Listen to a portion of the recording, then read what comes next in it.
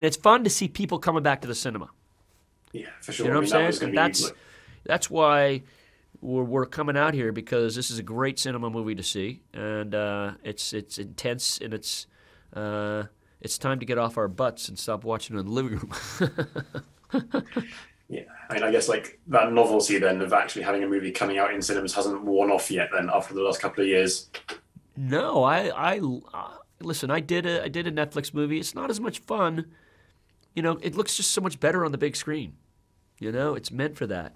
Um, it's fun when you can see an audience intense or laughing, or that's what you do it for, the audience. you had a chance to watch it like with an audience then. Yeah, some big audiences, and it's a interesting thing. And the feedback I keep getting is like, wow, that felt immersive. And if you get great sound like Atmos or whatnot, it's a very cool sound movie. If you've got a good sound system in the theater. I'm guessing that's obviously what you're aiming for right from the off. Like, how was the experience of like seeing it with an audience for the first time for you? Because obviously you must have seen it so many times before Yeah, then. you see, because So, it's about. I've worked with Pietro, who's Ridley Scott's editor. I've worked with him. He's Italian. He's tough, and you got to keep putting it up. So you put it up on a big screen. You can't just watch it on your smaller screen to cut. I'll give you a few more minutes because I blab a lot. Um, um, you got to see it on a big screen so you see the intensity, and you keep rejiggering it, tightening it. Uh, and then you put it in front of like, let's say 20, 30 people. You get the vibe. You see where your problem areas are. You see what they're responding to. And I'm not making a movie like a la carte. I'm literally just trying to find what's confusing, what they're having trouble understanding, and trying to hone in on certain things. And then you put it in front of a 360-person house, which I've done. That was a neat experience because directors, first of all, you want to throw up when you're sitting there because you got the sound thing. Okay, let me just tell you, every director wants to. Okay, and but you watch the body language.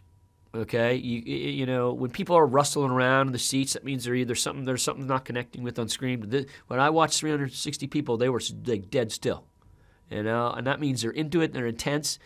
And then you believe it or not, you count how many people go to the bathroom. I think it was like 8.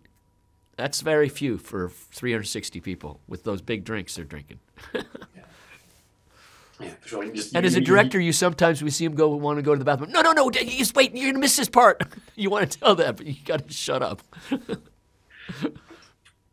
Yeah, like you use the word intense there, which I think like, does kind of sum up the movie. I think for me, like how was actually making it? Like, so doing everything practically and on locations, and so much of it being actually in the ambulance. Like, was making it quite a sort of Yeah, intense experience it as was well. intense because, listen, I've been through the wars of shooting, and this was not a lot of money. It was a 38-day shoot. That's a lot of movie in there for 38 days. It looks a lot bigger than I thought it was originally because I just started getting more and more stuff from LAPD or whatever. I mean, it just started to look bigger than it was supposed to be. And I'm like, I'll take it, but we're shooting so fast. But that helped the acting. And thank God I'm a fast shooter. I'm a very efficient shooter.